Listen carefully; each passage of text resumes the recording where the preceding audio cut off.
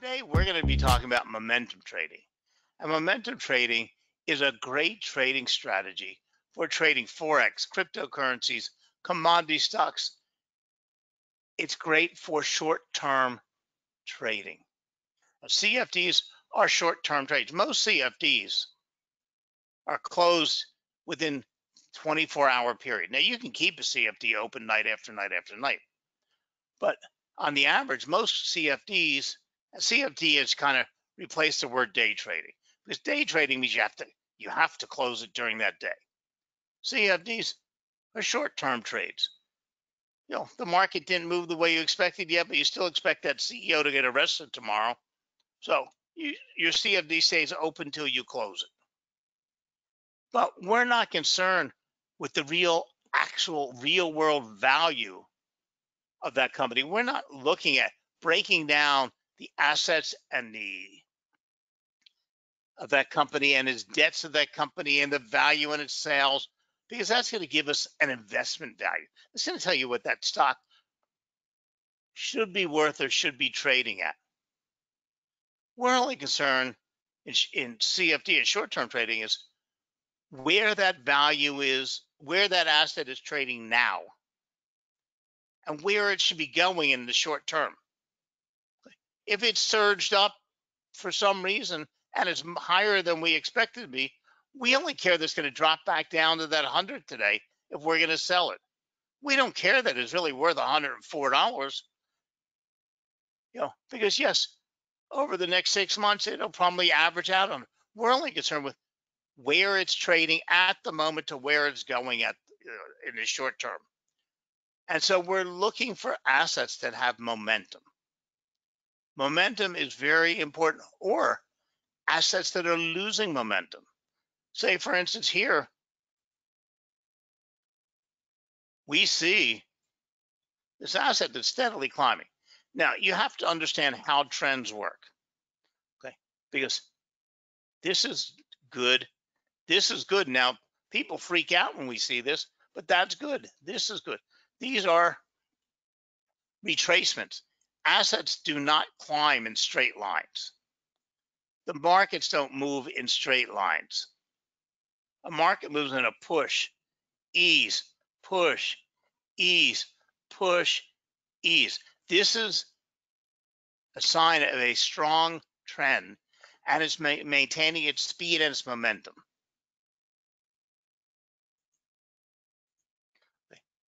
So when the asset eases down, we're not looking at a loss of momentum. We're looking at it taking a breather. So what exactly is momentum trading? Momentum trading is a strategy in which you open trades only in the direction of strong price trends, capitalizing on continuous price action and exiting before a reversal. Now, that sounds real easy, doesn't it? If it was, we'd all be rich and going to the bank tomorrow. A momentum trader does not necessarily concern themselves with where a trend ends or begins, but instead focuses on the opportunities from the main body of the trend. In this mindset, traders may buy high only to sell higher. That's what we want to do. Now, I use some stories with traders. The first is my story of the hamster in a cage.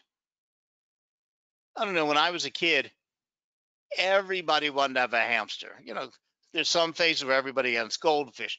There's other phases where everybody gets, this is besides having your dogs. And these are your personal pets you kept in your little bedroom.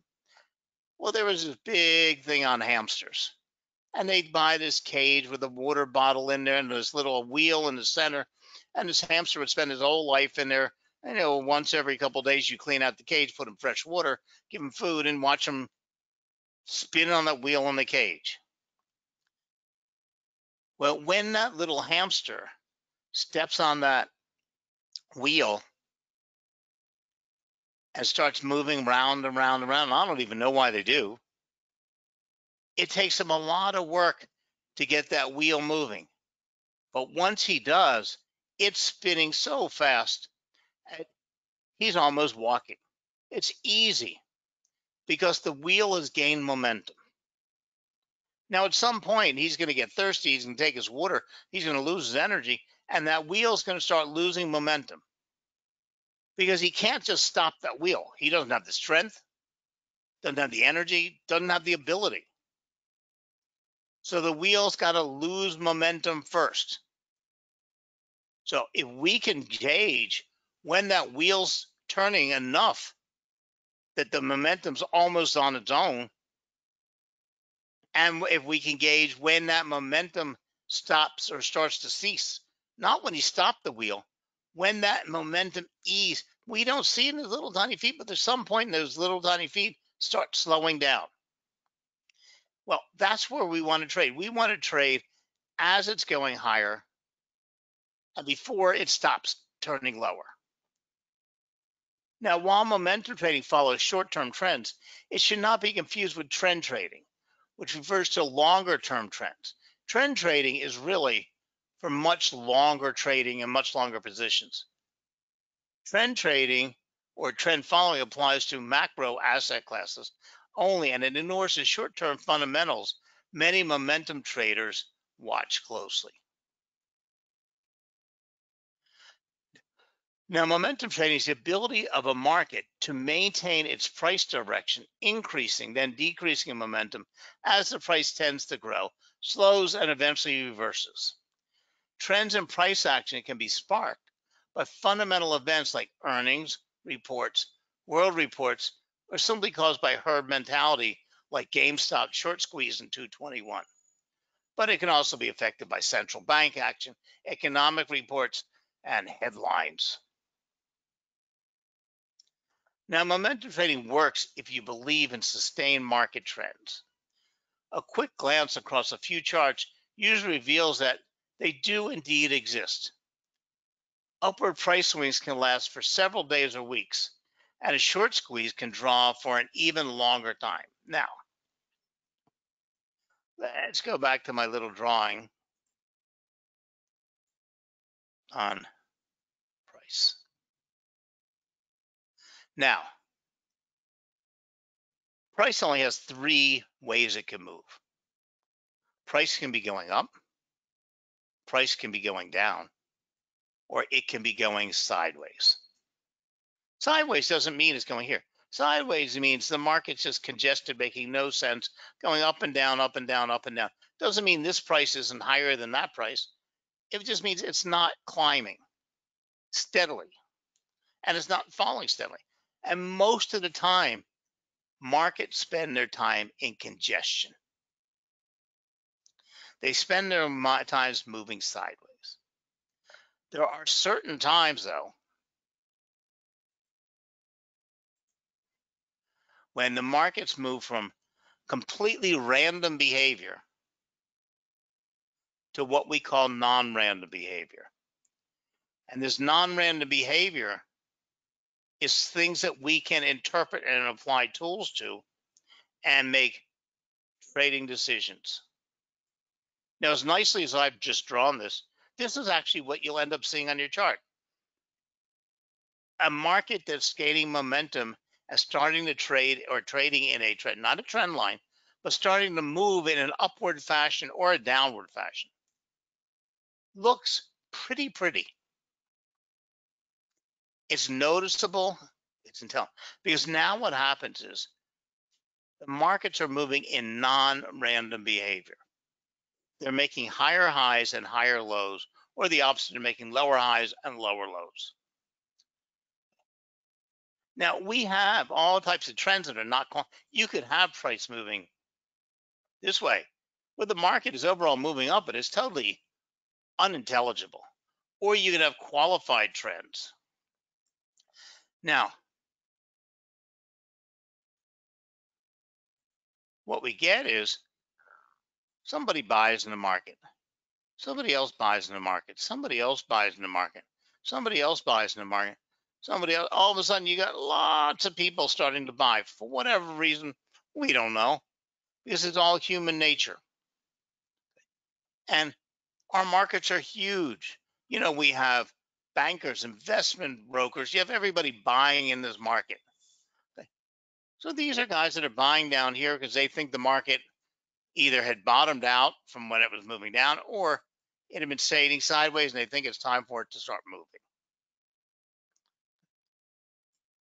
Now, what happened is these guys are big traders, big investors, big banks. They got lots of cash. Well, they're not going to lose money. They're not going to be in the market if it turns down. Now, if the market doesn't start moving up, they get out. They get out of their position. They walk away with a couple $1 million, couple $100,000.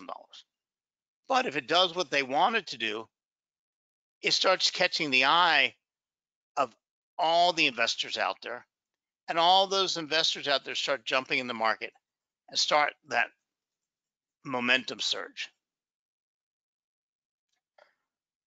At some point, that asset's moving up, up, up, and it's gaining speed and it's gaining momentum.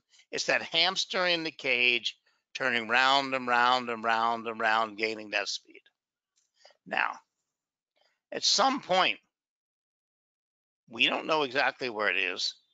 These guys who started all this, okay, now these guys they don't believe in letting winners run. They know when they enter the market what profit they want to make. What level are they going to exit the market? They've already set up their exit strategies, their sell orders to get out of the market, not because the market's moving against them. Okay, you got in here, up here, you've made yourself, your 30 points, you've made yourself your couple $1,000,000. You're out, you're going home to the wife. As these sell orders start manifesting themselves and filling themselves, the price eases down. Also, what happened at the same time, these buyers who were jumping in the market saying that price is too high, it's not interesting to me anymore. As the market eases down because it's filled all those sell orders, those buyers who moved to the sidelines, we're starting to get into an interesting price level. I'm a buyer at that level, and they start buying back in. So do all the little guys following them, and we get the next wave of that move.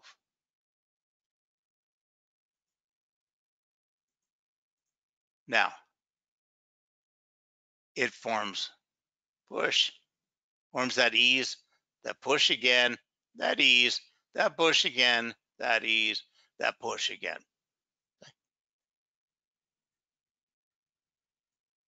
Now, if we could measure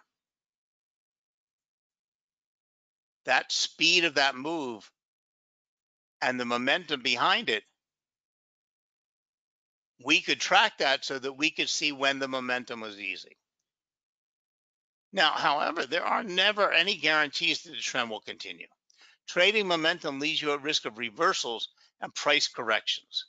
The strategy requires close attention to your trades, as a stalled price can cause sell-offs that quickly snowball into reversals. While momentum trading may seem to favor short-term traders, it can also be a long-term strategy. I don't look at long-term strategies. My investing is completely different. It's all in my 401k, and I want long-term investments with steady growth. Position trading is often used to refer to long-term momentum trading, while swing trading is used for short-term momentum and day trading. While not always based on momentum trading can work for all trading styles if you use proper indicators and stick to your strategy. Now, momentum can be determined over long periods of weeks or months, or within a day trading timeframes of minutes to hours.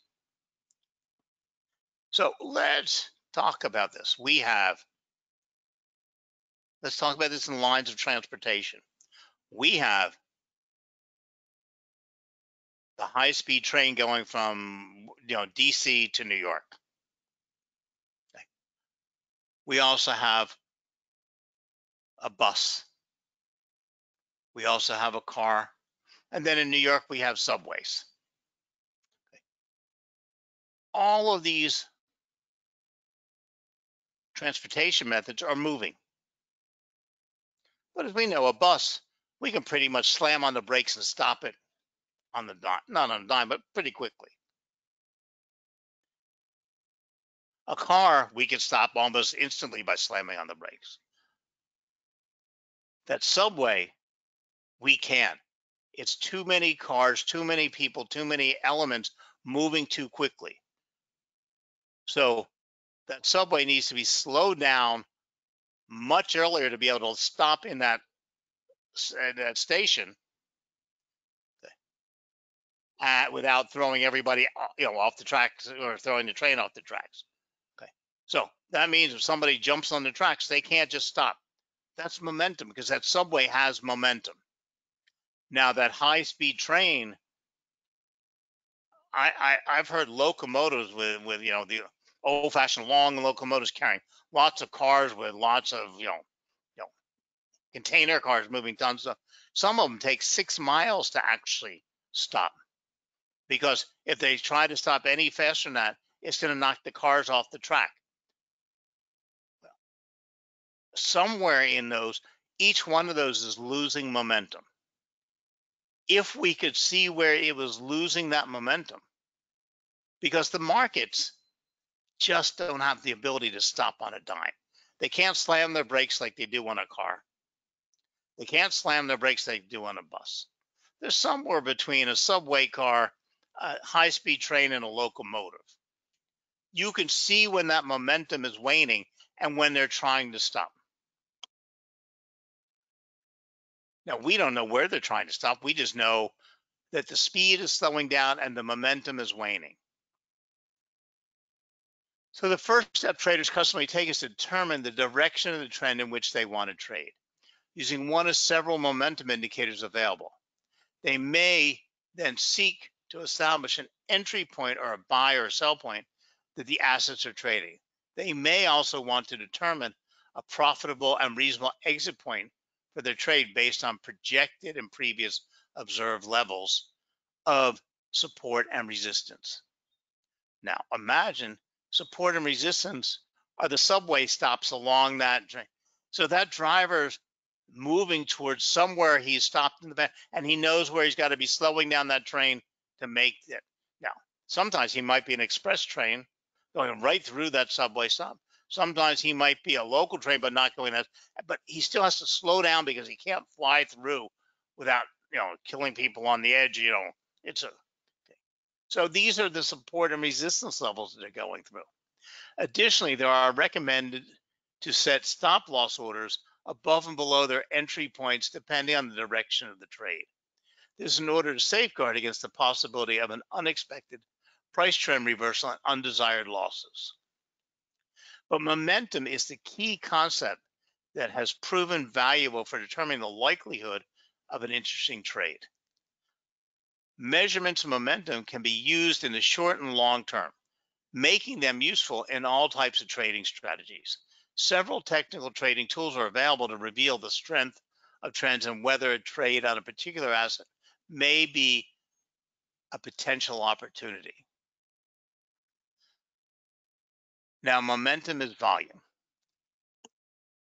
Momentum can be used as a measure of volume in the market. The more people buying, the more people selling an asset, the more momentum as you have.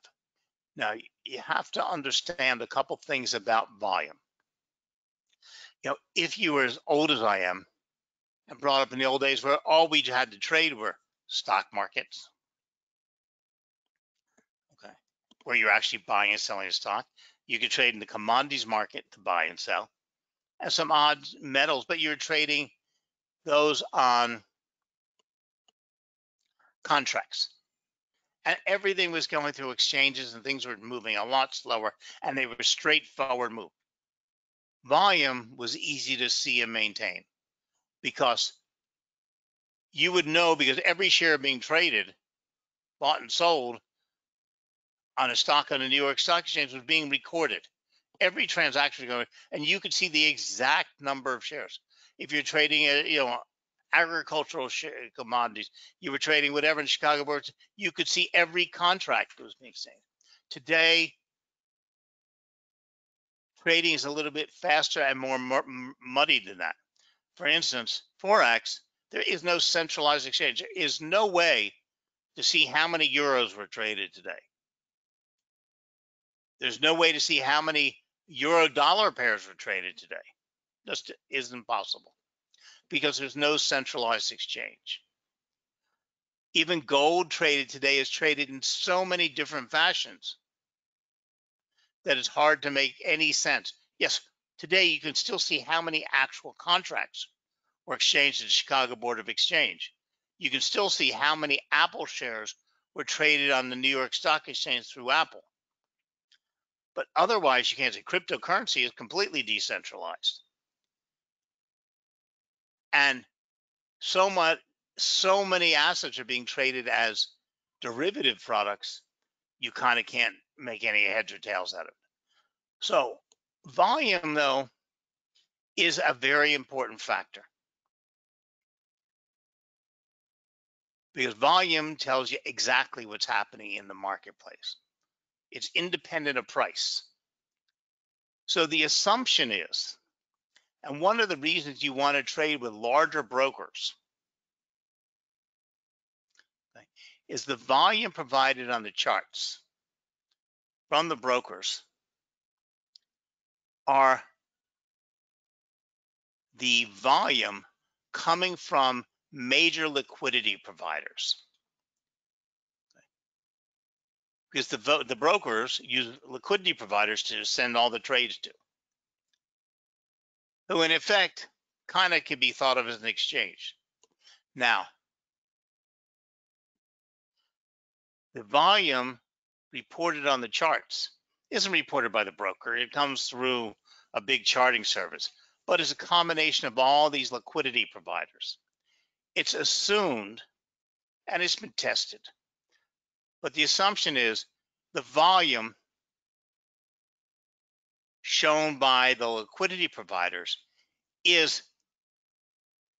has a direct relationship to the actual real world true volume.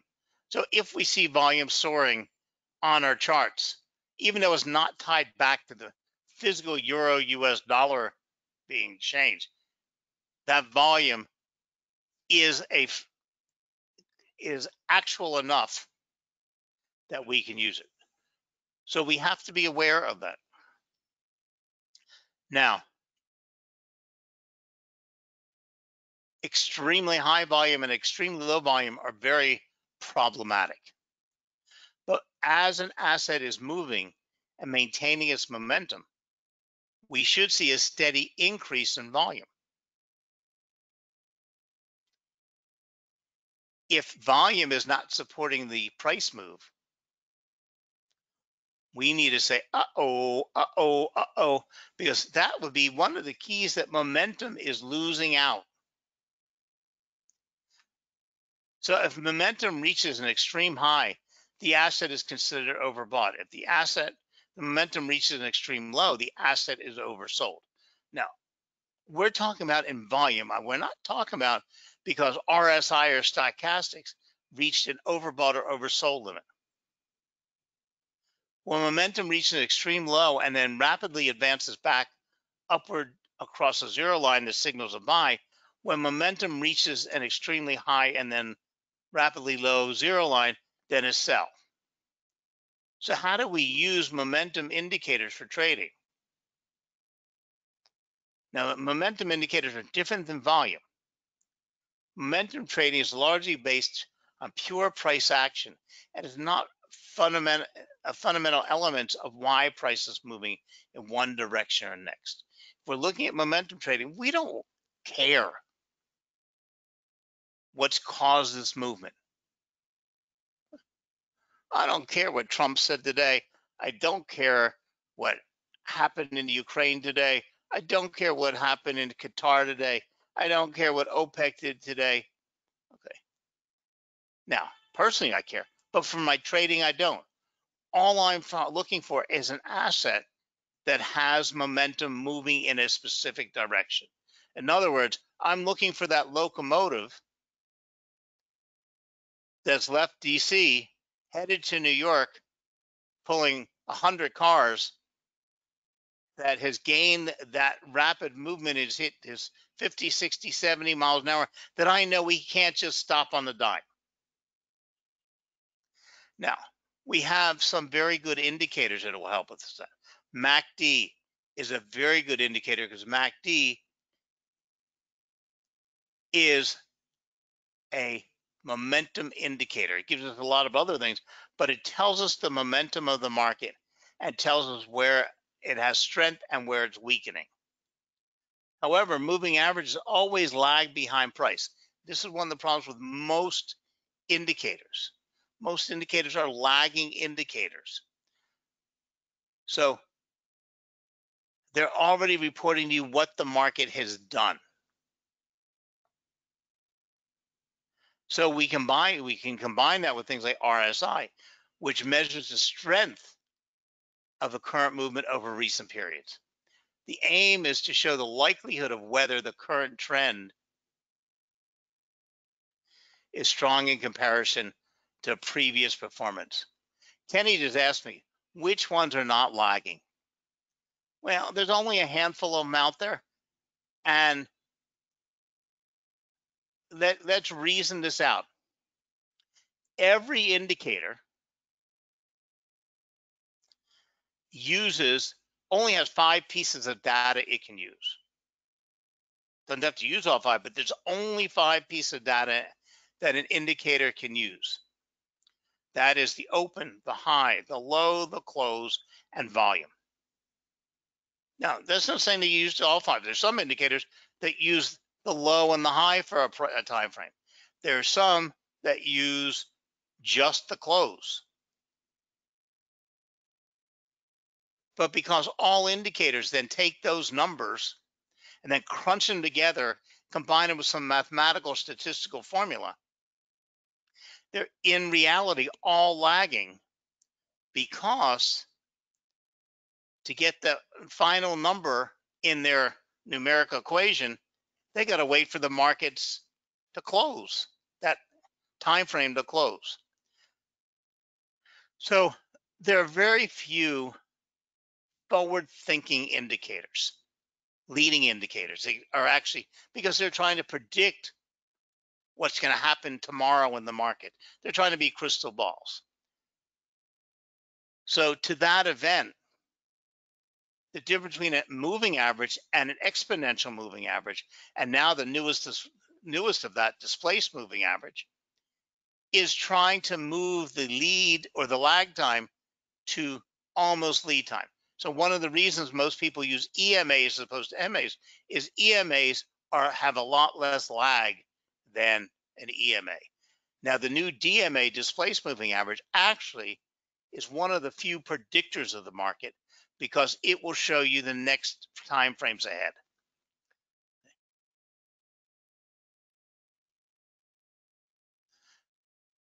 No, Kenny, I just explained it to everybody. Almost all indicators are lagging. Okay. There are ways that you can use mathematical formulas to turn them into forward thinking, but there's very, very few.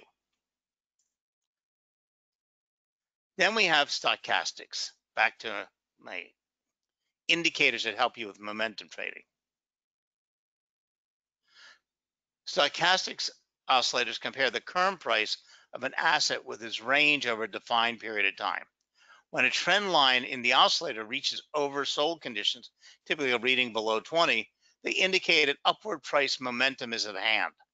And when they reach overbought conditions, typically reading an above 80, they are indicating a downward price. But they're not telling you when price is going to change. When an asset and an indicator becomes overbought or oversold, they're telling you that the momentum has lost and the market could be overbought or oversold, but it's not telling you the market's going to reverse now. See, that's the thing about momentum. It's not telling you the market's going to fall. The market could regain momentum. Let's imagine you take a firework and shoot it into the sky. That firework goes up, up, up, up, up, up, up, up, up, up. because what? It's gaining momentum. At some point when it travels high enough, it's going to start losing momentum. Now, there's a lot of factors here because we think it's really easy. I will see it up. It's going to hit that high as that 4-story building, and it's going to start easing back to earth. But in reality, you have wind shifts, you have temperature changes. Okay? Because say you thought it was going to go up, and you said, "Oh, look, it waned that momentum a little. It's going to come back to earth now." But it got caught by a wind gust or some wind channel, or for some reason the sun was reflecting off that building and the air got a lot warmer up there, so it got a little easier to move up. So it continued moving up. So losing momentum isn't the same as turning back to the ground. It happens before. We only is concerned when it starts to lose momentum. We want to be out of the market. We're not looking to top out the market. We're looking to ease out of the market.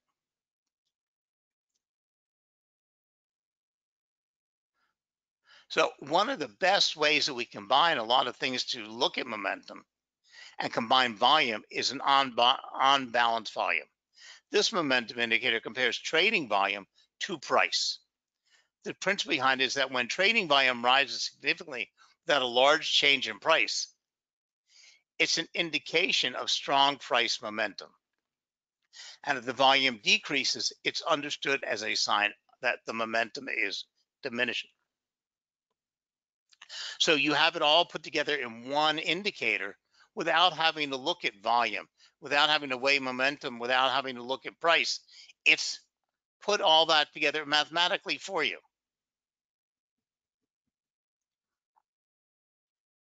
Then we have, what is a squeeze momentum indicator? A squeeze momentum indicator, otherwise known as TTM squeeze, is a measure of relative volatility. It's a combination of two other indicators, Bollinger Bands and Keltner channels. When the Bollinger Band is within the Keltner channel, that represents a period of low volatility. By comparing volatility patterns and directional momentum, the squeeze momentum indicator can help traders anticipate sudden volatility in a particular direction. So momentum trading is a popular topic in the trading world. According to the efficient market hypothesis, it shouldn't exist.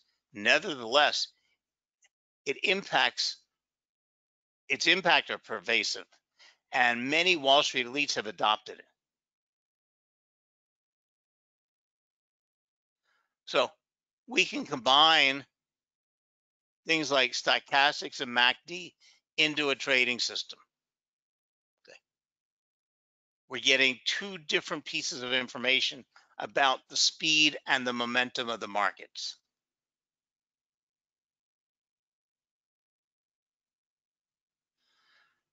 And when we're looking for entry points, the crossovers of histograms or a combination of several indicators can help us see where the market is starting to gather momentum.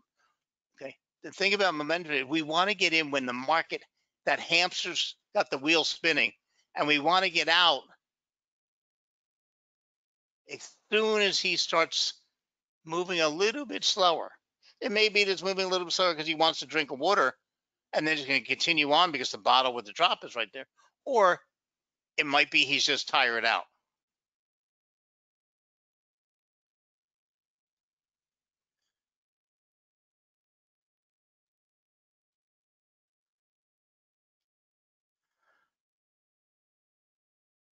So one of the most interesting trading strategies of all the strategies outlined and talked about I've come across is the weighted selection. One, they are not focused solely on the strength or weakness of the trend. The strategy tries to help us capitalize on the strength of the price action change rather than following the trend blindly. For instance, the Williams percent R strategy informs you to check the length of the candlesticks to gauge the robustness of the momentum behind a price change. In other words, bigger the difference between the open and the close, as opposed to looking at price the open and the high and the low, as opposed to just looking at the body of the candle.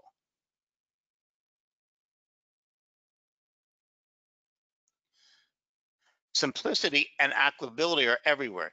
You don't need an advanced trading interface to apply these strategies. But before implementing a strategy with real money, it's always essential to test it out on a demo account. There's always room to tweak and fine tune the strategy by diving deeper into technical indicators used. And always use risk management. Always know where to put your stop losses and always know where to put your exit indicators. So what we want to do is define a trend, not a trend line, but to define a trend movement. Look for bold candles. Wait for the momentum indicator to get oversold or overbought. Place your protective stop and then take your profits. So momentum is a key concept that has proven valuable for determining the likelihood of an interesting trade. Measurements of momentum can be used in short and long term, making them useful in all types of trading strategies. Several technical trading tools are available to reveal the strength of trends and whether a trend on a particular asset may be a potential opportunity.